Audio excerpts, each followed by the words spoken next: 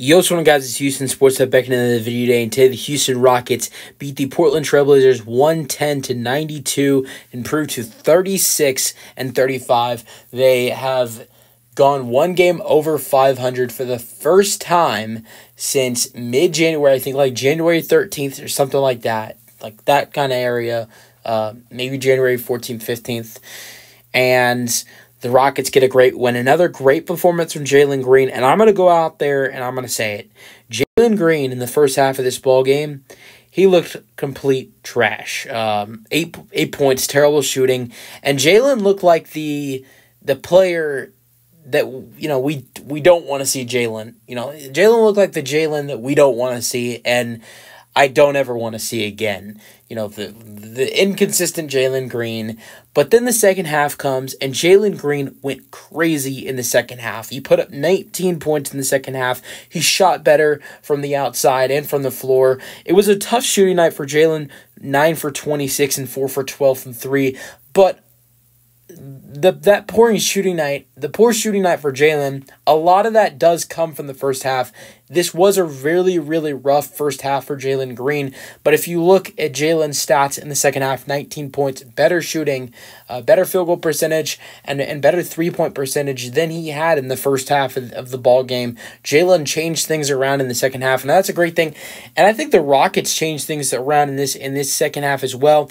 And they did exactly what they did last time they faced off against these Portland Trailblazers. We saw this last time, and Jalen Green was a big reason why the Rockets turned things around last time in the second half against Portland when the Rockets won 123-107 against the Portland Trailblazers in Portland against them a couple weeks ago when this winning streak started. So that's when this winning streak started. It almost ended to this Portland Trailblazers team tonight. I know the Rockets got through this win, but it was a rough start to this game, just like it was last time in Portland. And I was honestly really surprised to see the Rockets get off to a struggle to this game. The Rockets scored 28 points in the first quarter, and I found myself saying, that's it? The Rockets have been dominating in the first quarter of these ball games. They're at 28 points in the first quarter. I'm like, the last couple of games, they've usually been at that number, like within the area of 1 to 3 minutes remaining in the quarter. So they've been playing great. I mean, last game before this, they put up 45 in the first quarter. Game before that, 42. They've been putting up high numbers in the first half and in the first quarter.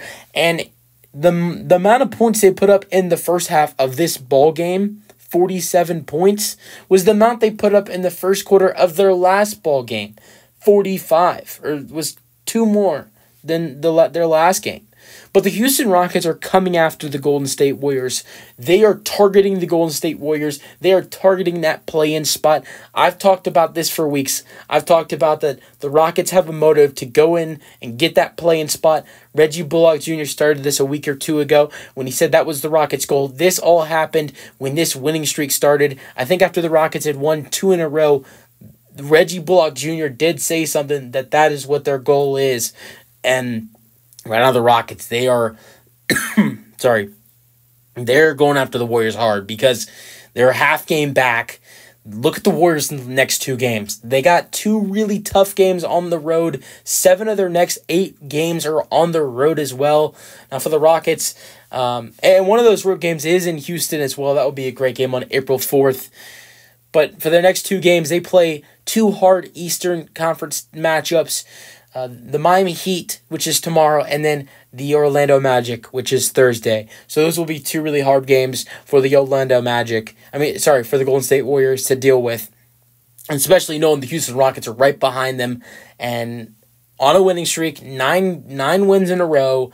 They've won, 11 out of their last 12 games. The Rockets are red hot. And then here you have the Warriors slumping a little bit. Just lost to the Timberwolves, lost to the Pacers. They are slumping. They had won before that against the Memphis Grizzlies, but before the win against Memphis, they'd lost 2 games before that to Dallas and New York. So Golden State has dropped 4 out of their last 5, while the Rockets have won their last 9 and 11 out of their last 12. So the Rockets are only a half a game back, and the Warriors and Rockets could be tied for 10th place if the Warriors lose to the Miami Heat tomorrow. But let's get into the Rockets scoring. Like I said, Jalen had 27 points with 6 rebounds and 3 assists with 1 steal, 3 steals, and 1 block. So he was good defensively tonight for the Rockets and shot 5 for 6 at the free throw line. It was just a rough first half for Jalen. But to be fair, it was a rough first half for this whole Rockets team. It's not like, it's not like this Rockets team was, everybody was playing well, and then here you have Jalen absolutely playing garbage, because that's not the case. The Rockets were shooting terrible from 3. I think at one moment, it was right before Jalen hit a 3. The Rockets were shooting like 2 for 15 from 3, and I think Jalen hit a 3, and it was 3 for 16. And you can see the difference, because ultimately the Rockets finished 12 for 39 from 3 in the ballgame. The Rockets hit like 9 or 10 threes in the second half. So the Rockets changed things around, and it's not Jalen. It's not just Jalen who struggled. Dylan, Fred, everybody. I mean, the only guy I could think of who didn't struggle in the first half of this ball game is Jock Landale. Jock Landale, speaking of him, he had a 17-point performance with 9 rebounds, 2 assists, 6 for 6, 2 for 2 from 3. Great game for him, 3 for 3 at the free throw line. 12 points for Min Thompson, 9 rebounds, 11 points for Dylan Brooks. Off shooting night for him, 2 for 13, but he did get to the free throw line shooting 7 for 7. 11 points for Aaron Holiday, good game for him. He made a 3. 8 points for Jayson Tate, 4 rebounds, 2 assists. 3 points for Reggie Bullock Jr., while 6 points for the other Green, Jeff Green. And that really recaps this game for the Rockets. Another really strong game against the Houston Rockets for Delano Banton for the Portland Trailblazers. He had a really good game last time these two teams met up in Portland. He does it again with 28 points off the bench, 15 points for rookie and former G League Ignite player. You have 2 G League Ignite players with Jalen Green and Scoot Henderson going up against each other. Scoot Henderson, top pick from last year's draft, with 15 points in this game. Man, it would have been sick to have those 2 guys, but I'm so glad we have a guy like Min Thompson who is just as good, if not better than Scoot Henderson, in my opinion. Let me know your thoughts on the game in the comment section. Great win for the Rockets. Warriors fans, if you're watching, watch out, because the Rockets are coming for them. Let me know your thoughts on the win in the comment section, and peace out.